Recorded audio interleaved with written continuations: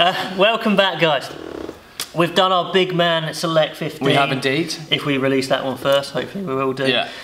Well, now we're going to do our small guy 15. Okay, so this is where we pick our favourite players over the course of our, lives watching rugby. Just the players we like, who inspired us. Maybe not necessarily the best players, although I think these small man 15s are pretty tasty. Skill levels are going to be pretty high, I think, absolutely. with these guys. So put yours below, put the reasons, have fun with it. Yep. I'm going to go straight in there. I'm going to give you, I'm going to start with, I'm just going to do my whole pack. Okay. Trevor Woodman, Yep. number 1, okay, won the World Cup with England, very small in stature, but super solid, and he was the guy that caught the kick-off when we just had to clear it to win the World Cup, and everyone was out of position. It went to the smallest forward, and we won the World Cup. Good player. Quite a while ago now, hopefully that'll happen again soon. Number 2, one of my favourite players in the English Premiership is Scott Brits. Oh, what a player! What a player! What a player! He's just. I think he's been all that Saracens have been about the last few years as well. Brilliant, he's just, great attitude. Just so electric, quick feet. Just no hooker like him around. And number 3, you tell me. I just couldn't think of a small tight head. So help me out. Go on, help me out with a tight. Adam, what? Is that ironic? Okay. So give me your front row. Okay, so my front row, Samson Lee, very small Welsh prop. Is he small? He is. Are you sure? Small and he's got a small head. Maybe that's deceived. Maybe that's deceived you. I've gone Scott Lawson, Scottish hooker, small again. That. And I've gone Adam Jones. Right, that is ironic then. Yeah? That is a bit ironic. Mainly for the hair.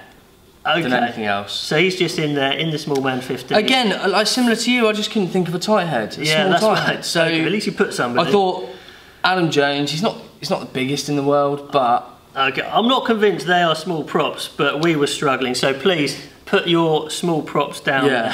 I think, to be honest, you could have any prop from the 70s because in comparison to modern day forwards, modern day rugby players, but we didn't watch rugby in the 70s. We didn't, no. So we're struggling. We are. Right, my second row is I've gone for 2 guys who've shown that skill can get you into international jerseys, not just size. Steve Borthwick. Okay. Never the biggest guy, but super skillful, incredibly intelligent, and not surprised he's now coaching the Lions in England. Shows you can really get places, not just with size. And Sam Whitelock.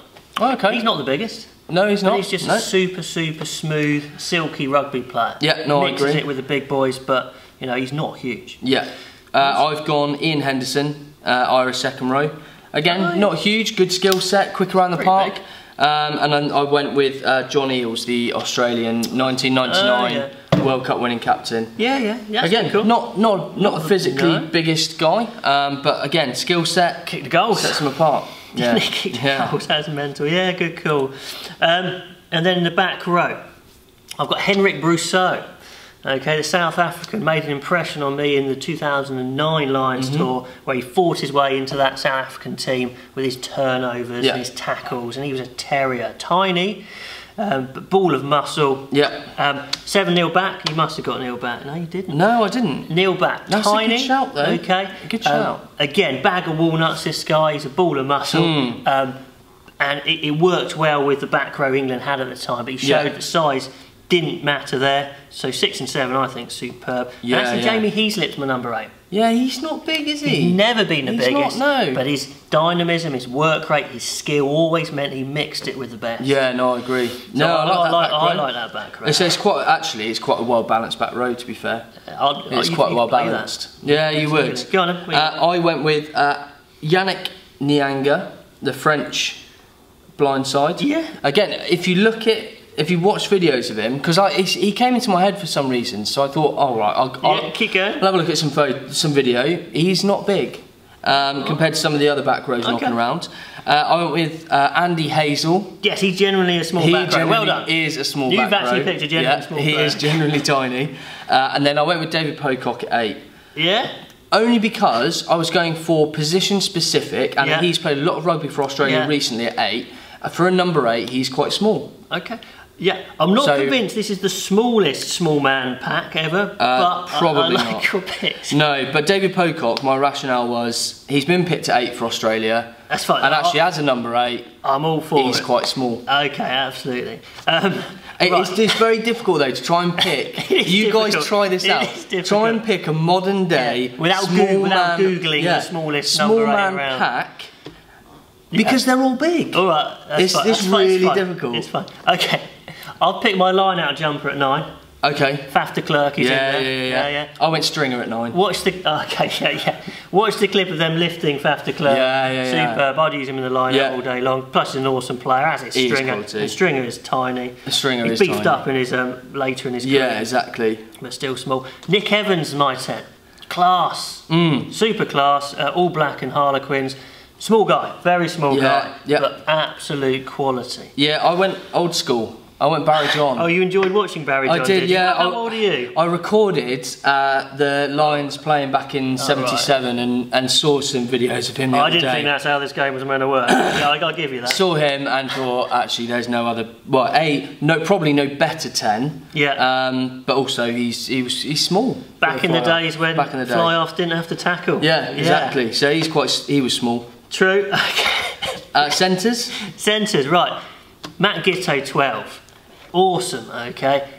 Very small guy for a 12. Yeah. Super skillful. And at 13, I've gone Conrad Smith. Ooh. Just an all-round quality player, never the biggest, but one of the best 13s of his generation. Okay. Maybe the best, probably fighting it out with O'Driscoll. If you just change your 12 and 13. Yeah, what I've done is I've actually written them down in the wrong order. Oh, yeah. So my 12 would be Kyle Eastman.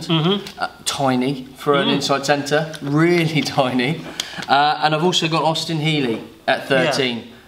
Oh yeah, no, he played a bit of 13. Yeah, so again, a bit of a utility back really. But again, physically, one of my favourite players. Pretty small, but again, bit of a horrible character to play against, I would imagine. Yeah, definitely. Gets in people's faces. Lippy. Yeah. Fantastic, okay. Wings? Wings.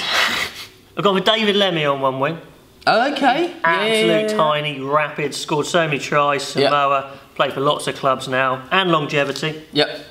And on the other wing, I've picked a computer game character. That is a bit strange. Did you play Joan Lomi rugby in your youth? Okay. If you manage to get the secret team, now I've lost some people out there, but some will know what I'm talking about. The developers team had a winger called Mather, and he was quick. And tiny. Yeah, I know what you mean. And you could run around the whole team and back again and back again and back again and still score. That's true. I'm not convinced though that he's as small as you think he is. Oh, he was tiny.